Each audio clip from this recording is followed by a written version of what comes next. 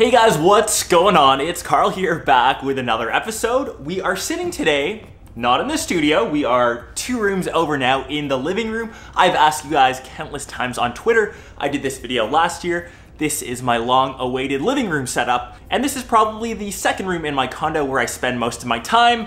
I guess minus the bedroom where I sleep, but this is the gaming area where I play Xbox, where I watch TV, mostly a lot of Netflix and listen to music.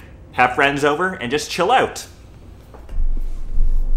There's the showstopper. Let's go. So the TV behind me is the showstopper and main centerpiece of the setup. It's the Samsung Q8C 65-inch 4K QLED curved display. I think I got everything. Panel, obviously there's a longer name. I will leave it linked down below. It is the first curved TV that I've gotten. It's the first QLED panel. And oh my god, all I can say is, A, it's extremely sexy. The curvedness, the sleekness. I feel like I'm describing a woman, but that's okay. I guess a guy can be curved, thin, and sleek. For a display so large, it's surprising how thin it is. It isn't wallpaper thin yet. On the bottom is probably the thickest part at 5 centimeters. On the sides, you're looking at around 2 centimeters. But if you have this set up on a TV stand, which I will try to leave this link below because I know a lot of you are asking about it, I think it's the perfect setup, especially for having a curved display, better than mounting it to a wall. Plus you won't see wires running down. And for wires, the setup here, it runs all through the back through one cable, connects to one central hub, and from there you can connect things like my PlayStation 4, like my Xbox One. Maybe one suggestion to Samsung, having a little mounting rack on the back of the TV so you can put that central hub so it keeps it off of your actual setup area to keep things a tad bit cleaner and a bit more simple. Nitpicky, and it's not really a deal breaker. Second off, watching Netflix, it just isn't the same as when I used to watch it over in my studio, kicking back, relaxing on the couch, taking full advantage of shows that do stream in UHD like House of Cards, and of course, rocking the Xbox One S content and PlayStation 4 depending what game I'm playing. Just devoting more time to gaming and relaxing more. That's probably why you haven't seen too many videos on the channel, but that is okay.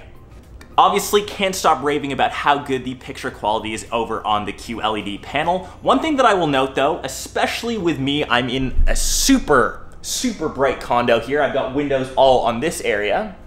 That's where this TV really excels. I don't really see much glaring. The curvature of the screen really helps in that. It does give you a bit more of an immersive feel, and I have seen people complaining when it's darker, as it is a curved display, to see some parallel horizontal banding. I honestly really haven't seen that, and that's when you have a super light object in front of a dark one. No reported cases of that right now, even as my TV is going in the background. Seems to be all good on my end. So in 2017, there's new refined metal quantum dot material that lets the TV show off a wider color range. Samsung does claim that it shows 99% of the DCI-P3 color space, and they can show off full color volumes even when you crank up the brightness. And yes, these TVs do get extremely bright, up to 1500 nits, which really doesn't compete with anything else on the market. These things are beasts with how bright they can get. Paired with the TV, I've decided to go all Samsung and pair it with a soundbar, the HW-K950. This isn't your typical $300–400 soundbar. I think now it's around $1,200, which is pricey.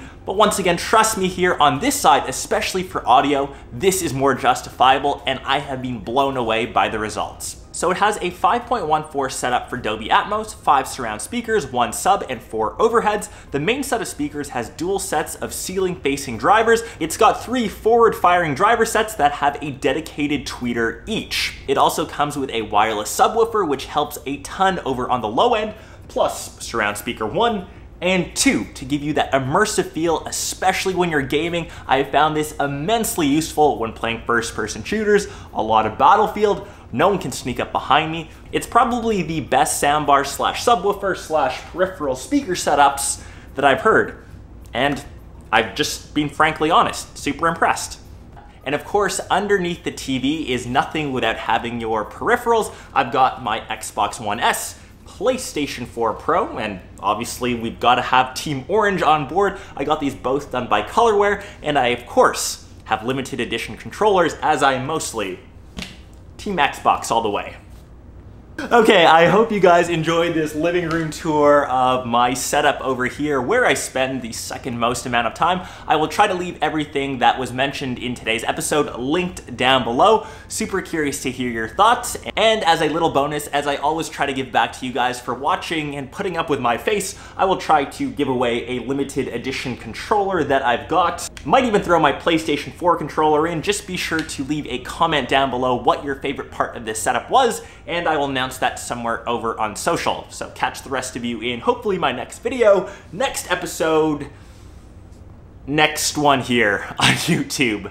Peace.